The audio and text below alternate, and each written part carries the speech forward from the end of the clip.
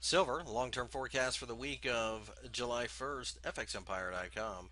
Silver markets fell during the majority of the week, but as you can see, got a significant bounce off of the $18 level. This is an area that we suggested was very important for the longer-term marketplace. And that being the case, if we manage to break the top of this candle, it's a buy signal. It's a nice technical buy signal. We'll probably head to 22 right away and then maybe aim for 25. It's hard to tell. There'll be a lot of resistance in this general vicinity, and it does take some time for a trend to change after selling off like this. We do, though, recognize the massive amount of support that should be at $18, and certainly with the action that we saw Friday, something is going on down there.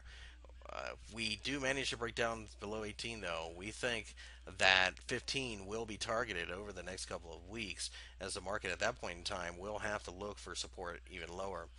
It's been long overdone, so we think that silver is indeed going to be a buy above the top of the candle.